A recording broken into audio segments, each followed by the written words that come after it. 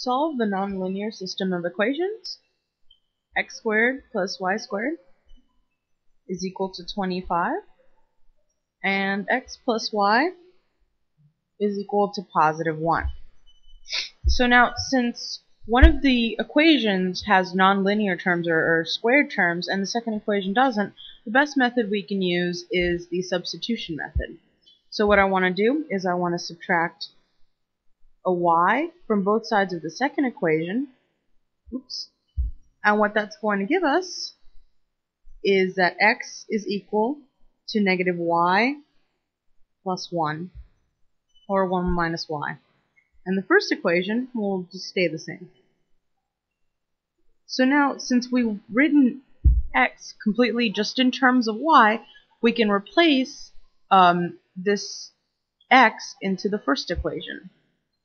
So doing that, we get x squared, but x is minus y plus 1, right? So I'm actually going to write this as 1 minus y, which is the same thing since addition and subtraction are commutative, correct? So 1 minus y squared, which is x squared, plus y squared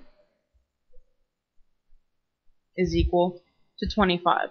And so now this is the new equation and we have to solve for y. So the first thing we do is we FOIL out 1 minus y squared. So what do we end up getting? We get 1 squared, which is just 1, minus y plus y squared. So this is y squared minus 2y plus 1. So replacing it into the equation,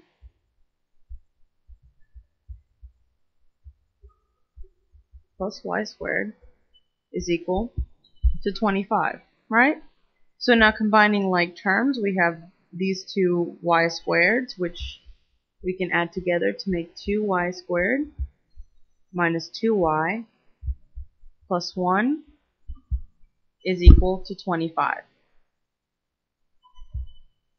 And so the last thing we want to do, since this is going to become a quadratic equation in y, we want to take a 25 from both sides. So we have 2y squared minus 2y minus 24 is equal to 0. So factoring this out, and you can use the quadratic formula if you want, but these actually factor out into, let's see, it's going to be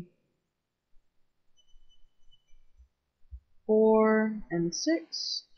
This is going to give us negative and positive. And that's just a conjecture, and what I always like to do is check by foiling these back in. So we get 2y squared is the first term, minus 8y plus 6y minus 24, which gives us 2y squared minus 2y minus 24. So that's equal to 0. So using the zero factor property, then 2y plus 6 is equal to 0, or y minus 4 is equal to 0. So y is equal to negative 6 over 2, which is just negative 3, or y is equal to positive 4. So now we have these two values for y, but this system is in two variables, right? We have x, all the way up here. We have x and y. So now what we want to do is plug in the values that we found for y into one of the two equations to solve for x. And since the second equation is much easier to plug things into than the first, then let's do that. So we had, let's go back up, x plus y is equal to 1, right? So we want to plug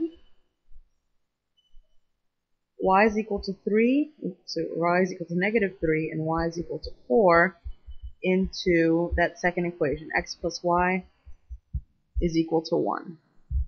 So when y is equal to negative 3, then x plus negative 3 is equal to 1, which means that x is equal to 1,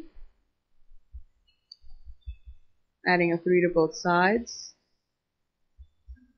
plus 3. So x is equal to 4. And then when y is equal to 4, x plus 4 is equal to 1. So x is equal to 1 minus 4, which means that x is equal to negative 3. So now we write our answer in terms of the ordered pair x comma y. So the solutions are, well, when y is equal to negative 3, x is equal to 4. So when x comma y, that's going to be 4 comma negative 3. And for the second set, when y is equal to positive 4, x is equal to negative 3. So this is going to be negative 3 comma 4. So those are the two solutions for this nonlinear system of equations.